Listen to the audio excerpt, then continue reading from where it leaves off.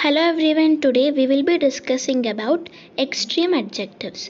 So let's start this video. So before entering to the concept of extreme adjectives, what do you mean by the word adjectives? So an adjective is a word that describes a noun or a pronoun.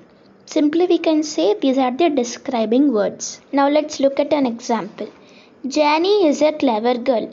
Here we are understanding how clever a person Jani is. So here it is describing us what type of girl a Jani is. Whether she is a clever girl or an intelligent girl or a dull girl.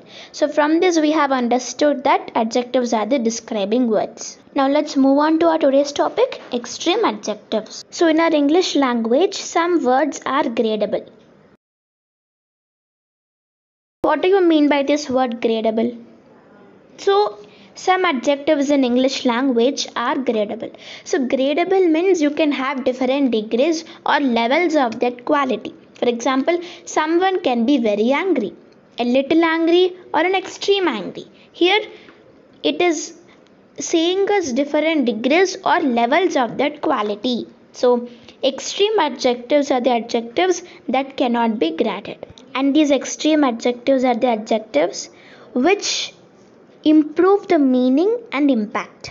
And extreme adjectives are the adjectives which are used in the highest form. Now let's look at some examples regarding this.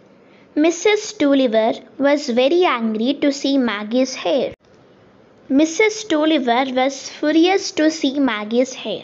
So what differences do you observe in these two sentences?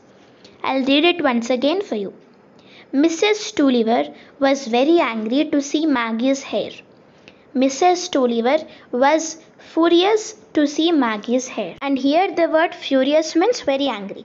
So the meaning of furious and very angry are same. But why we are using the word furious instead of very angry? To enhance the meaning and to enhance the impact, we are using the word furious instead of very angry. So instead of regular adjectives, we use these extreme adjectives. Now let's look at some examples. For big, we use huge. For clean, we use spotless. For crowded, we use packed. For dirty, we'll use filthy. For beautiful, we'll use gorgeous or fantastic. So in our day-to-day life activities, we use these extreme adjectives in various forms. Hope you understood this video very well. If you understood this video, please do like, share and subscribe my channel. If you want to receive more notifications from my channel, then press the bell icon for more updates. Thank you everyone, and also comment below if you have